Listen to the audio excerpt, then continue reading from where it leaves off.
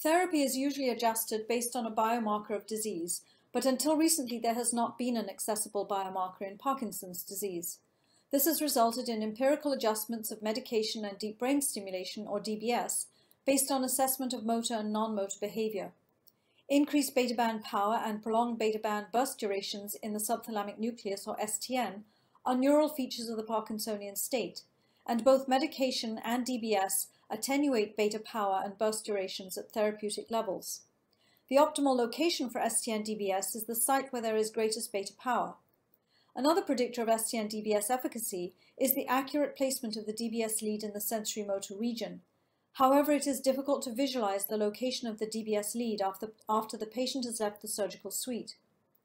In this study, we demonstrate for the first time that the percentage of the sensorimotor region that was modulated by STN-DBS correlated with the degree of attenuation of beta power and beta burst durations, and both correlated with the improvement in bradykinesia in freely moving people with Parkinson's disease fully implanted with the first generation of sensing DBS system.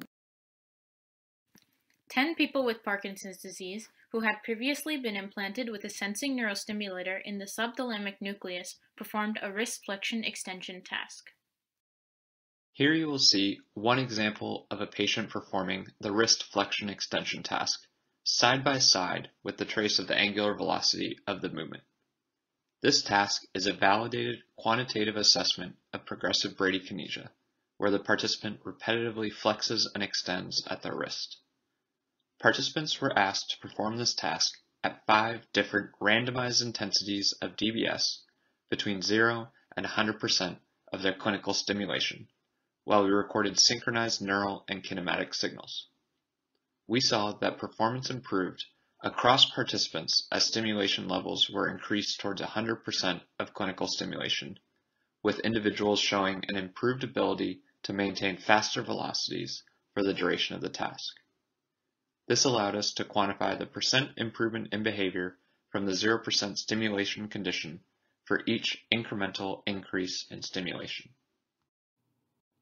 It is well established that individuals with PD show exaggerated power within the beta frequency band, which we term the beta oscillopathy. The red lines mark the peak within the beta frequency band in one individual.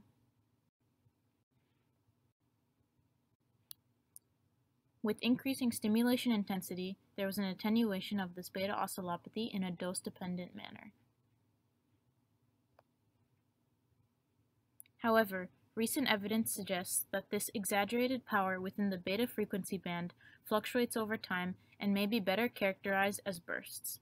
Long-duration bursts have been thought to be indicative of the pathological Parkinsonian state. We saw that as stimulation intensity was increased, the distribution of the bursts became shorter on average, possibly representing a more physiological state. When we compared the improvement in bradykinesia to the change in average beta burst durations, we saw that greater improvements in bradykinesia with stimulation was associated with shortening of beta bursts. We then reconstructed lead locations within the STN for all participants in order to evaluate the effect of placement on both improvements in behavior and reduction in the beta oscillopathy.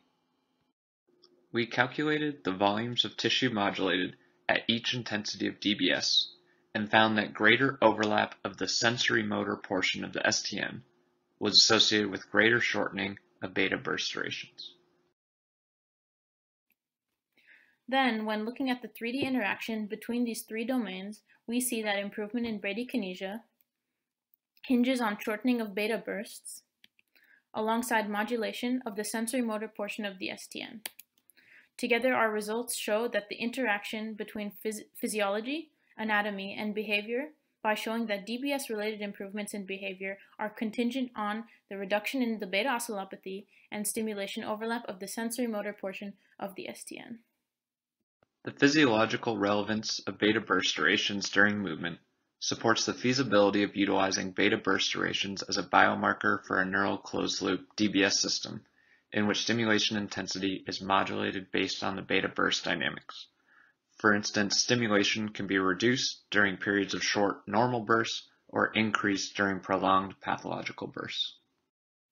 We envision that our findings could be translated to better inform clinical programming to optimize therapy. With the advent of commercially available sensing neurostimulators, it is now possible for a clinician to record the beta oscillopathy in the clinic. Additionally, pre- and post-operative imaging are frequently conducted for DBS, and there is a growing interest in utilizing lead placement and volumes of tissue modulated to inform therapy. Lastly, the increasing availability and ease of use of movement sensors and wearables allows the quantification of movement with higher resolution than clinical scales. Here we show our vision of combining all three of these factors in a clinician tablet to allow for better informed adjustments of therapy. Thank you.